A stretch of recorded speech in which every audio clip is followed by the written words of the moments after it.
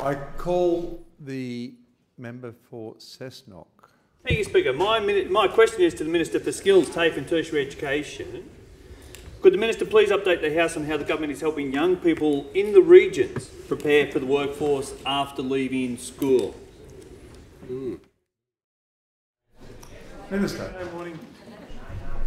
Skills. Thanks, Mr Speaker, and can I thank the member for Cessnock for his question and for his strong advocacy for TAFE in his areas. And I have noted his request for me to get him into a TAFE that he was denied access to by those opposite previously. So, but I do also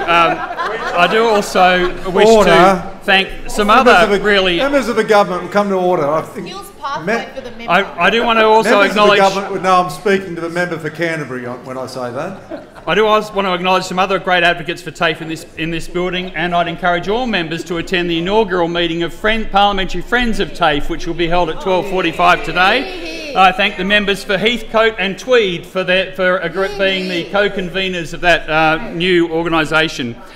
Mr Speaker, I'm really excited that recently I've been able to announce the extension of a couple of important programs for regional students to link with vocational training. One of those is the Educational Pathways program, which will be extended to an additional 20 schools in regional New South Wales. The Education Pathways program provides additional resources to schools to support students to take up vocational opportunities as part of their schooling. That includes funding school-based apprenticeships, traineeship coordinators and head teachers in careers.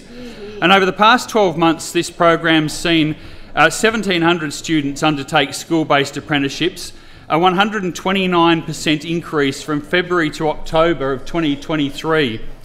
More than 1,000 students re-engage in their education through support and mentoring initiatives, and more than 7,800 students participate in test and try vocational courses with TAFE New South Wales. 1,079 students secured nationally recognised pre-apprenticeship or pre-traineeship credentials.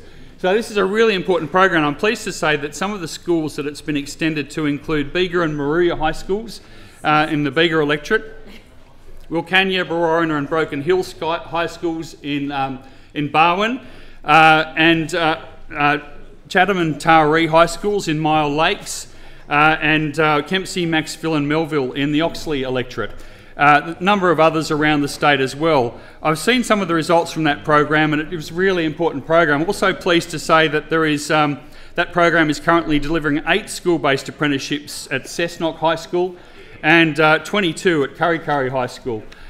So again, a great program that we are extending to other schools around New South Wales because of its success. I've also announced recently that the Regional Industries Education Partnership Program will be put on a much sounder footing by funding it for a full 3-year program, a $26 million investment over the next 3 years. Member for Cessnock. To one of our own. Time and a chance for the Minister to wish all the mothers a very happy Mother's Day this coming Sunday. Good idea. Additional 2 minutes granted. And a TAFE course. Forestry course. Thanks, Mr Speaker, and of course I do extend good wishes to all mothers on Mother's Day. And some of my colleagues have wished their own mothers well because they're watching. I'm not absolutely confident my mum's watching, but if she is, happy Mother's Day. As I was saying, we have extended the Regional Industries Education Partnership Program for another 3 years. That is a terrific partnership program, and I visited Madura T, actually in the member for Tweed's electorate recently, and met some students from local schools who'd been doing some work placements with an ad agency and had actually created digital context for Madura T, content and marketing, which is going to be used by them. And 28 of those students are actually going to be doing traineeships with the company later this year. So again, a terrific outcome out of that program. Of course, fee-free TAFE is also really important for regional New South Wales.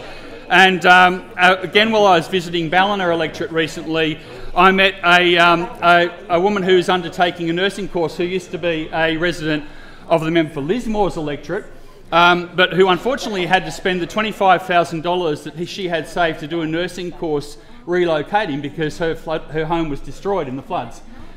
she was able to go and do her nursing course because of the fee-free places that have been made available by government. And I think that is just a terrific story of the way these things can help people to overcome disadvantage, to undertake important vocational careers that set them on a path for their future.